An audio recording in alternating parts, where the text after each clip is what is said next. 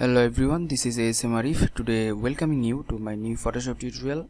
Today I'll show you how to do the high-end retouch of the skin retouch, like that professional skin retouch, I think, the sharpen. And today my close younger brother Valentino Gomez requested me to do make this type of tutorial. That's why I'm making this tutorial for him and for all those who are included or involved in a photography or fashion photography.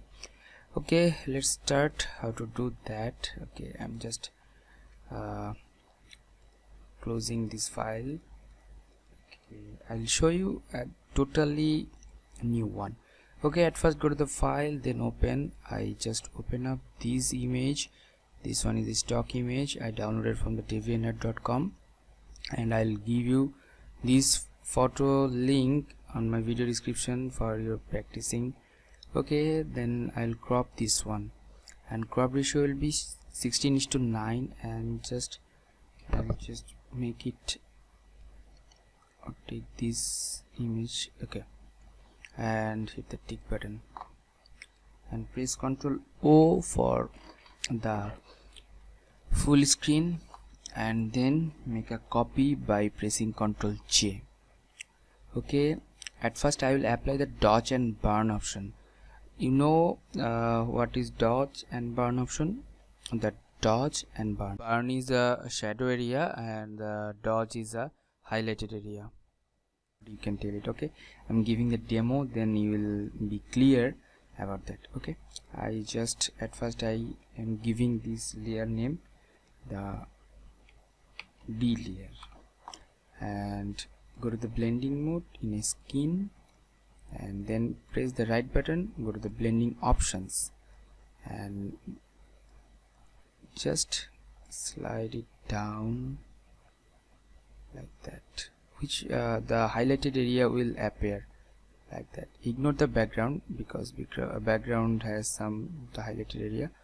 Just consider the face. Okay, after that, here is a slider, and press the alter button and hold it and click this button, and it will be divided, and just make it okay.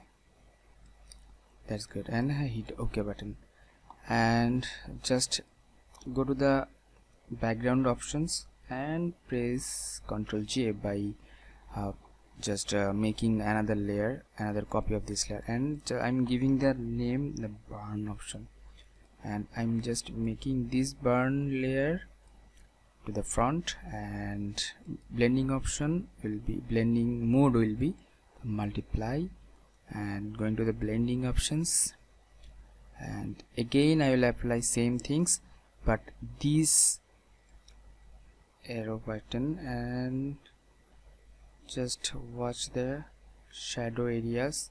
Here is some shadow areas actually.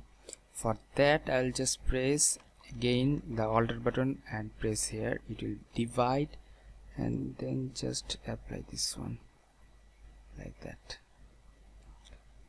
and you can give the okay, I'm just reducing the opacity, hit the OK button, and making the burn and dodge options in a group by pressing Ctrl G. Okay, and just mask this one. After that, go to the image option and apply image, and everything will be 0, and the normal options, and hit OK. I think this one is most the previous one was without the highlight and shadows, and here is some shadows with the highlight. Okay, that's good. And after that I'll go to the eyes and the lips options, and I'm pressing the Ctrl Alt Shift E, or you can just make it the smart object, convert to the smart object, and then go to the filter, then camera raw filter. After going there, you should make it merge. It will be better to make the smart object. Okay, Ctrl Shift Alt E, and go to the filter, camera raw filter. After going camera raw filter, I will increase the light of red. Okay, the luminance I will increase, and the saturation I'll decrease. Okay, that's good. The hit OK button, and after that I will apply a filter or plugins for these the pimples. That's why. Okay, I'll go to the filter, then the portrait filter, and I'll apply the settings. The sharpness will be the 40% and softness 8%, warmth the -1, and then tint 0%. You can increase or decrease the tint, but I think tint shouldn't be touched. Okay, after that the brightness. Okay, what is the softness? The soft area of the face, the soft skin you are watching here. All the pimples dot just gone, and after that the tint is how warm or how cool your face is, your model face is, the yellowish and the reddish in a word.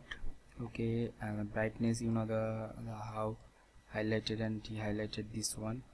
Okay, like that.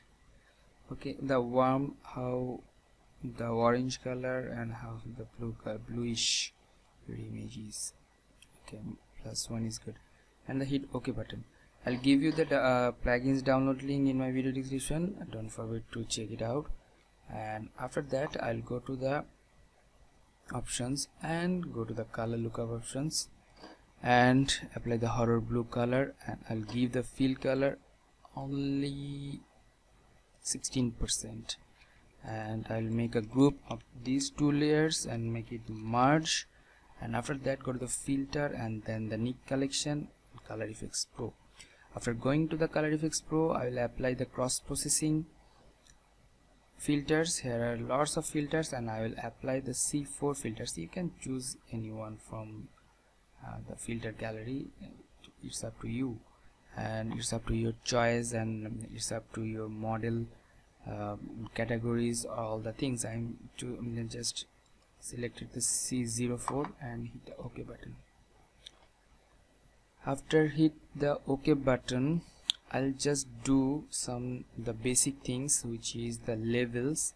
Go to the levels and I'll just give some levels like that, and okay, hit OK button, and making all the layers in a group and make it merge.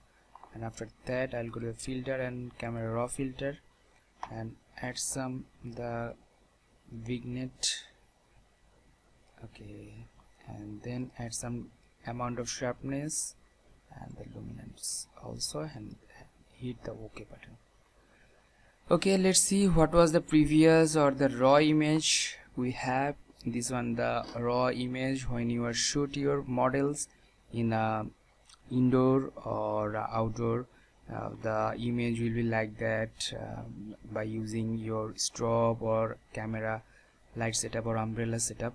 And after that, if you want to submit your photo to the professionals sector, like magazines or the Facebook pages and others, the social media or print media, then you have to do like that editing. It could be the best thing for you. Hope that this tutorial will help you a lot, and if you have any kind of question or query for me or to me, and then do comment on my video description or video comment section. And if you want to get this type of amazing tutorial in future, don't forget to subscribe my channel and hit the bell icon, and don't forget to share with your friend. Okay, till the next video, I am ASM Arif signing out, and bye bye.